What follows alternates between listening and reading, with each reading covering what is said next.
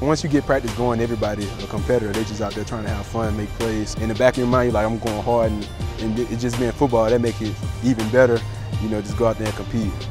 Us, just iron against iron every day, so just us hitting each other, colliding, that just makes us better, and I feel like it's going to help us out in the long run. I see a lot of guys stepping up that were younger last year. You could tell they're growing up, maturing, and we're maturing as a defense, and it's all coming together. We could tell, we could see it. Everybody's coming in working on fundamentals, working on just playing ball, communicating, chemistry is building, and we can see it coming together.